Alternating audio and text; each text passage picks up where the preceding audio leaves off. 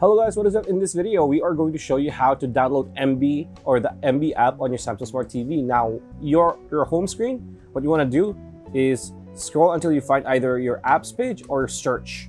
So as you can see, we already searched for it earlier. So what you want to do is click on search and just type in Emby on the search bar. So let's do that right now.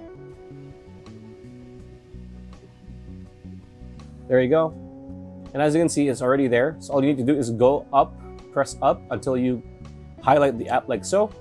Click on it. It's going to bring you to the app page, right? And then you need to have storage space. So all you need to do is click install.